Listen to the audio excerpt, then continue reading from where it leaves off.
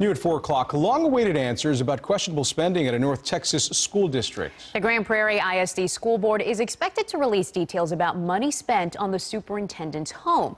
Consumer justice investigator Kristen Severance joins us live now from Grand Prairie with what she's hearing from sources about tonight's action. Kristen?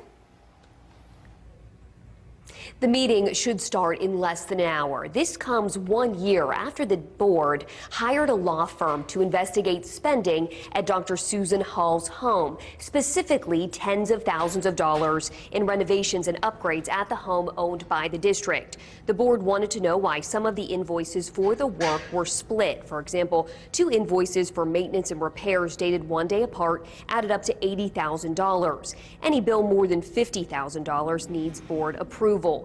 Sources tell us the investigation wrapped up a few months ago, and the board has been discussing how much of the findings to release. Trustees called the meeting just a few days ago, and that came about 3 days after a consumer justice investigation into perks for all superintendents in North Texas. We'll be here all evening to bring you any updates. Live in Grand Prairie, I'm consumer justice investigator Kristen Severance, CBS 11 News. All right, Kristen, thank you very much. Of course, if you need any consumer justice, you can contact Kristen.